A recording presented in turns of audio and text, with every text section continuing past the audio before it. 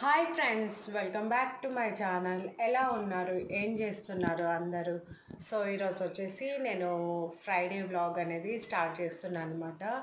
So ఇప్పుడే పూజ చేసి ఇప్పుడే పని అంతా కంప్లీట్ అయిపోయిందనమాట. సో మీరు ఎలా ఉన్నారు, ఏం చేస్తున్నారు అనేది నాకు ఖచ్చితంగా కమెంట్ సెక్షన్లో చెప్పండి. ఇప్పుడు వచ్చేసి నేను పూజ అనేది చేస్తున్నాను. సో అందుకోసం అనేసి ఒకసారి మీతో మాట్లాడదామనేసి మాట్లాడుతున్నాను. సో ఫ్రెండ్స్, ఈరోజు వచ్చేసి ఆలూ ఫ్రై అండ్ పచ్చిపులుసు చేద్దాం అనుకుంటున్నాను. సో మార్కెట్స్ అన్నీ బంద్ ఉండడం వల్ల మ్యాక్సిమం అయితే పూజ సామాన్లు చాలా వరకు దొరకలేదు. సో ఉన్న వాటితోనే చేస్తున్నాను. మీరున్న ప్లేస్లలో అవైలబుల్గా ఉన్నాయా లేవా అనేది నాకు ఖచ్చితంగా కమెంట్ సెక్షన్లలో చెప్పండి. ఏం చేస్తున్నారు అంటే, యాజ్ యూజువల్గా హౌస్ వైఫ్స్కి అయితే ఇంట్లో ఉండి వర్క్ చేసుకోవడం అలవాటే.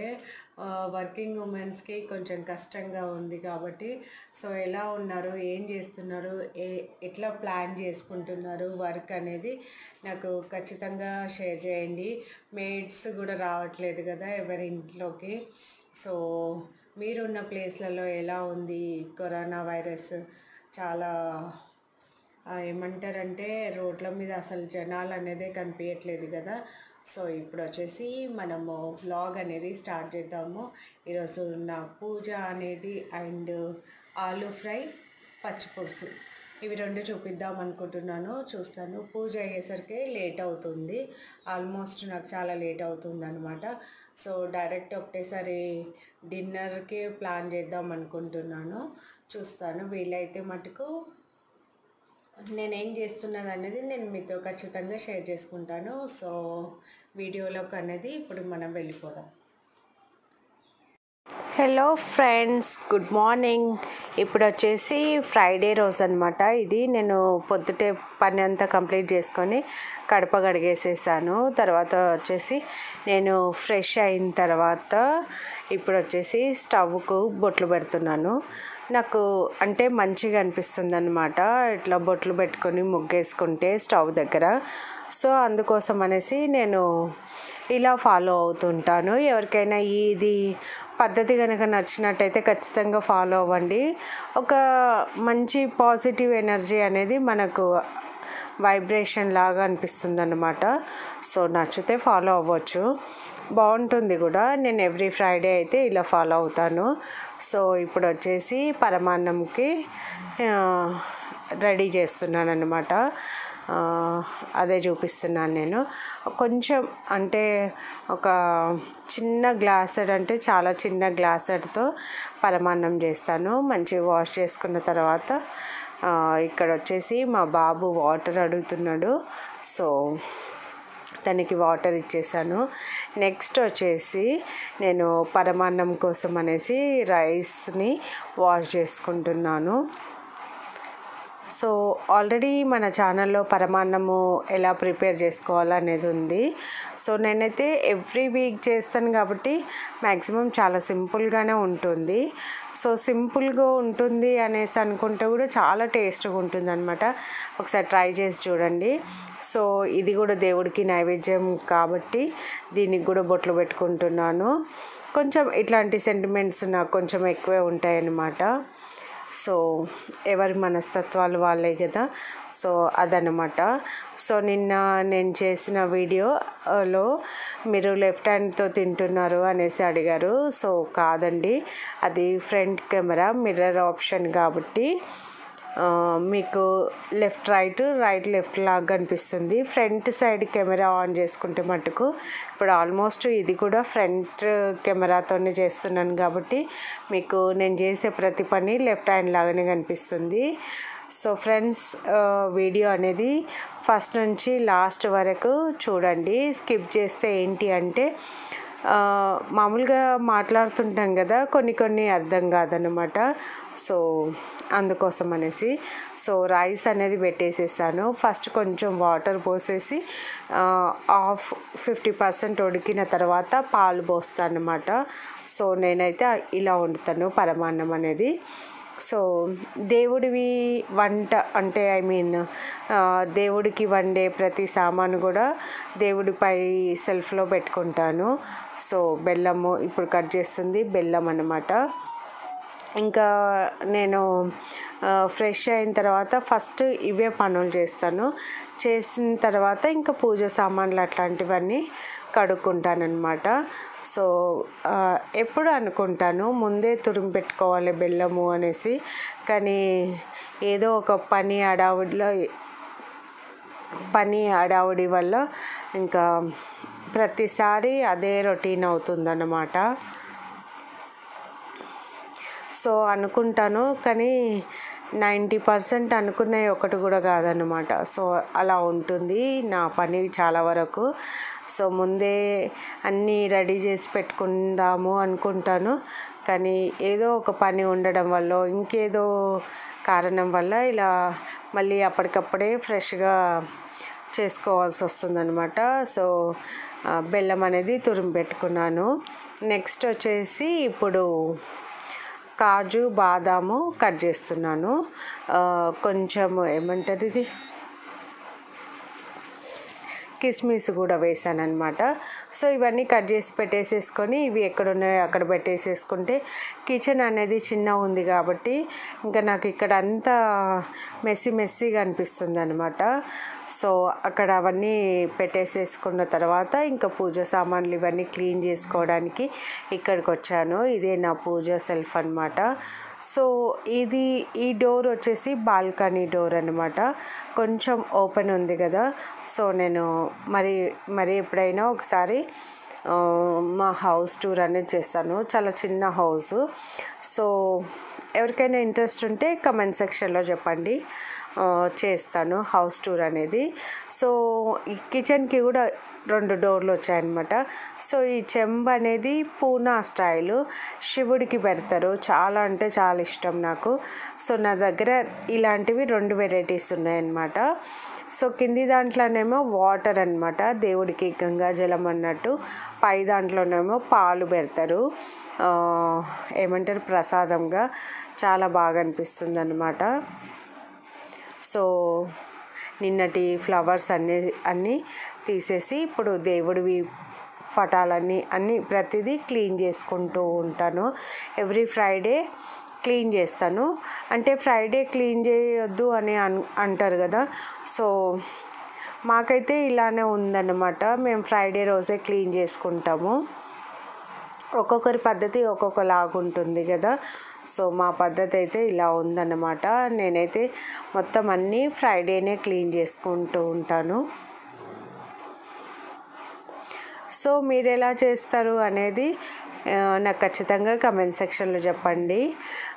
కొంచెం లెంతీగా ఉంది ఈ వీడియో, ఏమనుకోవద్దు. సో కొన్ని క్లిప్స్ అనేది యాడ్ చేశాను అనమాట పూజ చేసేటివి.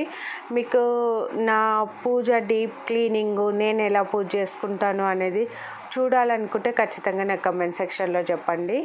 సో ఇవన్నీ తీసేసి ఇవన్నీ క్లీన్ చేసుకొని నాకైతే ఫ్రైడే వచ్చిందంటే ఖచ్చితంగా ఒక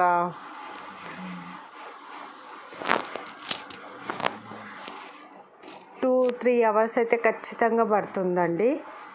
సో ఇది అనేది కెమెరా చాలా దగ్గర నుంచి తీసాం కాబట్టి నేను ఇంత లావుగా కనిపిస్తున్నాను, కానీ ఇంత లావు అయితే ఉండను.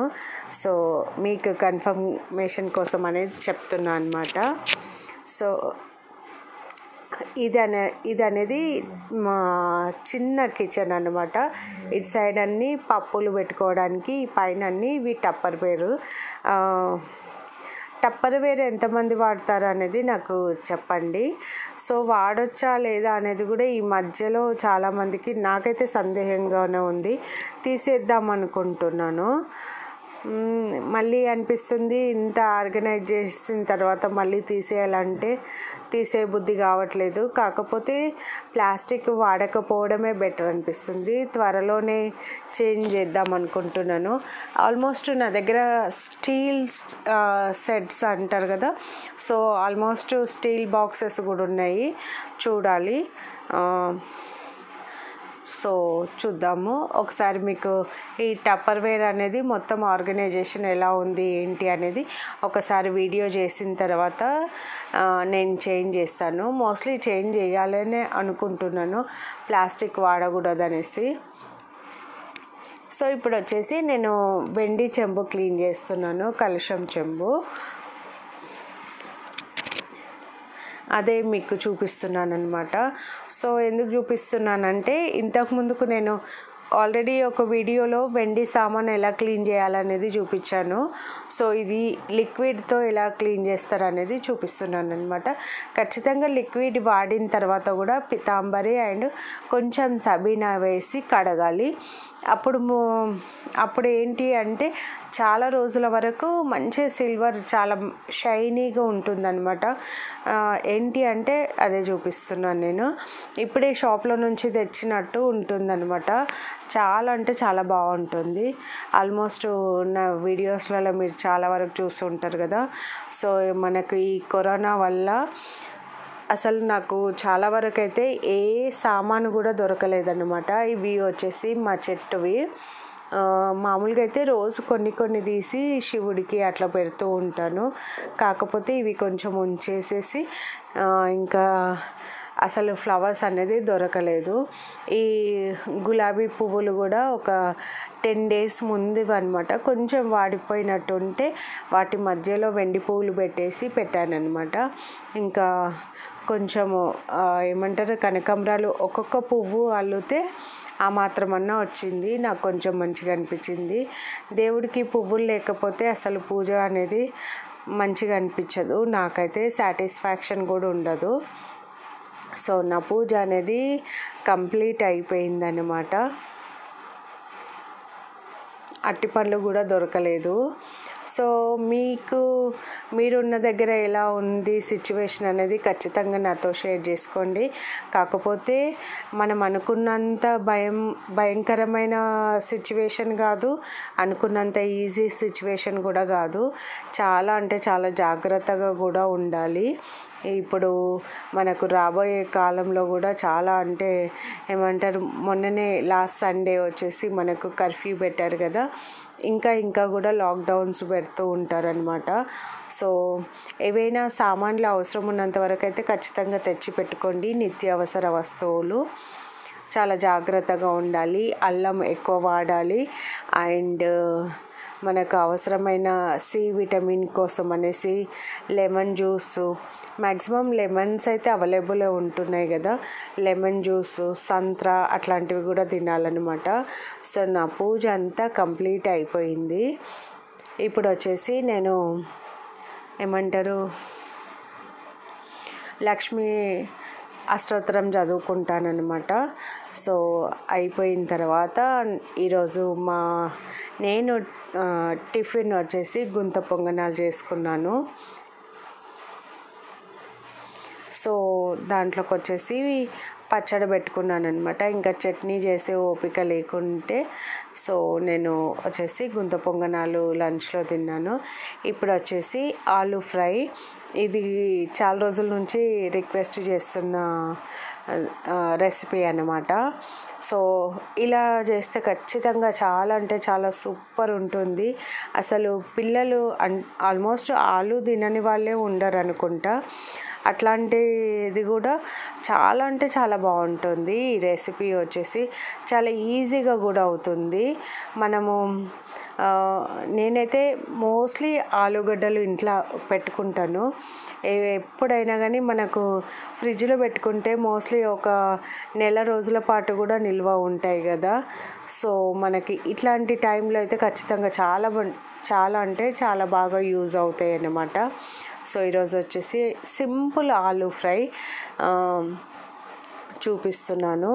ఇంకా ముందు వీడియోస్లో కూడా మనము ఇంట్లో ఉండే వాటితోనే మంచి ఫుడ్ ఎలా చేసుకోవచ్చు అనేది చూపిస్తాను. ఎందుకంటే సాధ్యమైనంత వరకు బయటికి వెళ్ళకపోవడమే మంచిదన్నమాట.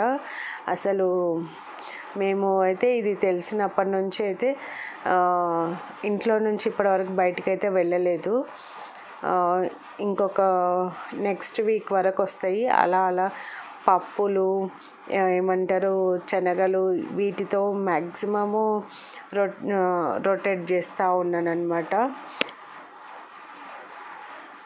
సో తర్వాత వచ్చేసి మనకు ఇవి ఆనియన్స్ అవన్నీ అయిపోయిన తర్వాత మాకైతే దగ్గరలో రిలయన్స్ ఉంది.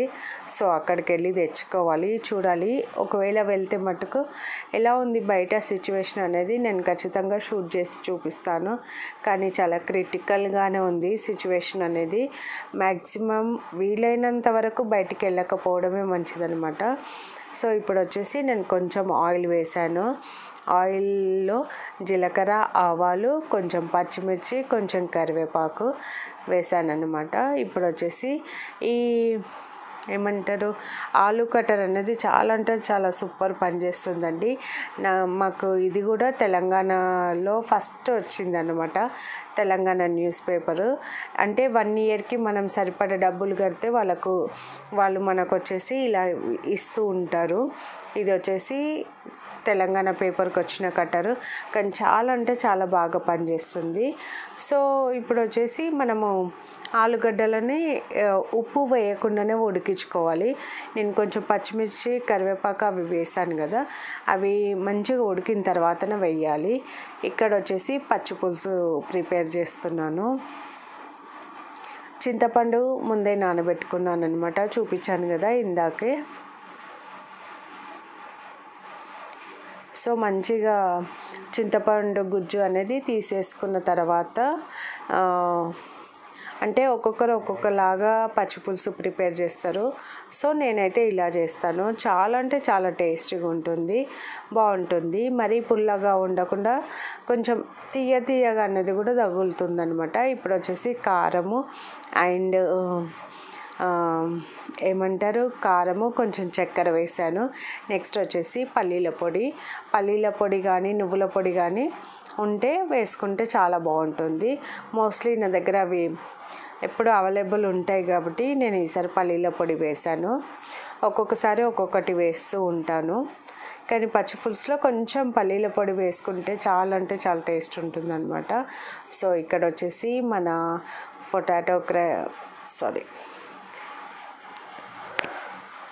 పొటాటో ఫ్రై అనేది రెడీ అయిపోయింది. ఇప్పుడు వచ్చేసి ఇంకా సాల్ట్ వేస్తున్నాను. తగినంత సాల్ట్ వేసుకోవాలి. మీరు తినే రుచికి తగ్గట్టు కారపొడి కూడా వేసుకోవాలన్నమాట. కొంచెం నేను పొటాటో ఫ్రైలో ఏంటి అంటే కొబ్బరి పొడి వేస్తాను, అది ఆప్షను, కానీ చాలా బాగుంటుంది. ఎప్పుడైనా ట్రై చేయని వాళ్ళు ఖచ్చితంగా ట్రై చేసి చూడండి. ఇది వచ్చేసి ధనియాల పొడి. సో ఇవి అన్నీ వేసిన తర్వాత మంచిగా కలుపుకోవాలన్నమాట. ఎందుకంటే మనం ఇప్పటివరకు ఉప్పు కారం వేయలేదు కదా, సో ముక్కలకు పొటాటోస్కి మంచిగా అవి పట్టాలి అంటే మంచిగా కలుపుకోవాలి దీన్ని. సేమ్ బయట రెస్టారెంట్లో ఎలా ఉంటుందో సేమ్ అలాగే ఉంటుంది. కాకపోతే ఏంటి అంటే మూత పెట్టొద్దు. మూత పెడితే అంత దగ్గరికి అవుతుందన్నమాట, కొంచెం వాటర్ లాగా అనిపిస్తుంది. సో ఇంతే అండి పొటాటో ఫ్రై అనేది. అసలు మనం ఉప్పు కారం వేసిన తర్వాత మూత అయితే ఖచ్చితంగా పెట్టొద్దు. ఇప్పుడు వచ్చేసి పచ్చిపులుసుకు పోసు చేసుకుంటున్నాను. పచ్చిపులుసు పోసు లేకుండా కూడా తింటారు. సో పోసు చేసుకుంటే బాగుంటుంది. అందులో పిల్లలు కొంచెము తినడానికి వెనక ముందు అవుతుంటారు కదా.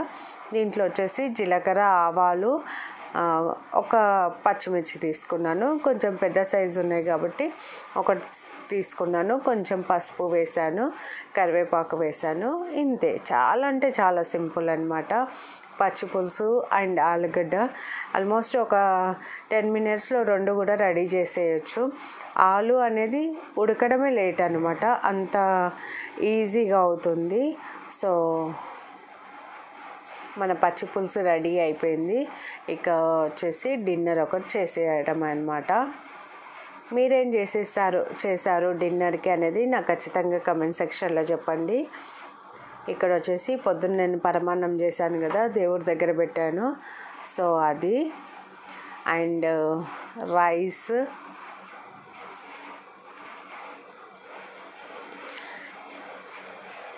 నెక్స్ట్ వచ్చేసి ఆలూ ఫ్రై అన్నమాట. సో అదే సర్వ్ చేసుకుంటున్నాను. ఇంతే ఫ్రెండ్స్ మా డిన్నర్ రొటీన్. సో ఎలా అనిపించింది అనేది ఖచ్చితంగా కమెంట్ సెక్షన్లో చెప్పండి. నా వీడియో నచ్చితే ఖచ్చితంగా లైక్ చేయండి, సబ్స్క్రైబ్ చేసుకోండి ఎవరైనా కొత్తగా చూసేవాళ్ళు. So friends bye.